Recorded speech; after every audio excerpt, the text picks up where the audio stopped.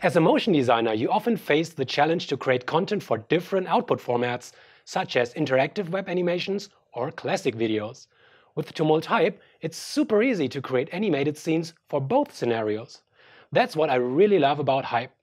You can create your content once and publish everywhere.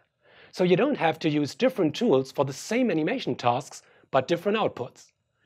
We use Hype for our explanatory videos, client web projects, and even internal pitches all the time. We even created the animated opener of this show you're watching right now with Hype.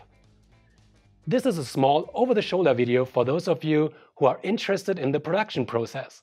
So let me walk you through the steps quickly.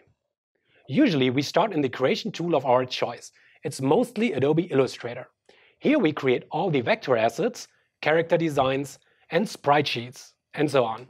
If you're interested in the vector creation process itself, also check out our other videos. We will be publishing more videos very soon.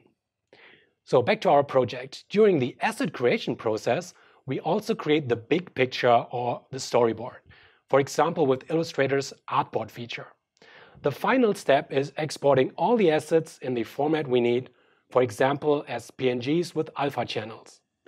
Illustrator's asset export feature comes in handy here. It's pretty straightforward and there are lots of options. In the next step, we move over to Tumult Hype for animating, and that's where the fun part begins. Here, we assemble all the created assets by organizing them in different scenes according to the storyboard. We use symbols for sub-animations we want to reuse in different scenes. And again, if you're interested in more comprehensive tutorials on Hype's timeline and symbol features, check out our other videos and also use the comment section below to let us know what you're interested in. If we have everything in place and all animations orchestrated, we can start exporting the single scenes by using Hype's Export as a Movie feature. Here we have several options, from rendered videos to single frame sequences. At our company, we mostly use PNG sequences with alpha channels here, because we do the final authoring in Adobe Premiere or even After Effects. But you don't have to do that. You can already export the final videos directly from Hype and then publish them directly to, for example, YouTube, Vimeo, or the platform of your choice. In the final step, we throw our exported videos right into Adobe Premiere, where we do some timing tweaks, add audio tracks, and also add some video effects or secondary animations that go beyond the possibilities of Hype. In this case, we just added a small secondary motion animation to demonstrate the workflow.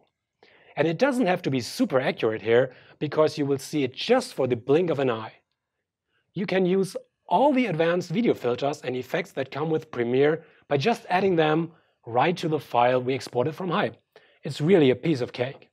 And when we are happy with the result, we use Adobe's Media Encoder to export the final video files for all the different platforms out there. Well, that's how we created the opener for Tour de Hype.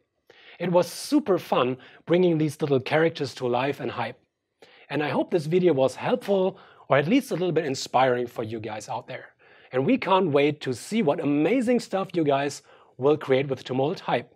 If you have something to share, please leave a comment. We're really looking forward to see your work. Happy animating with Tumult Hype!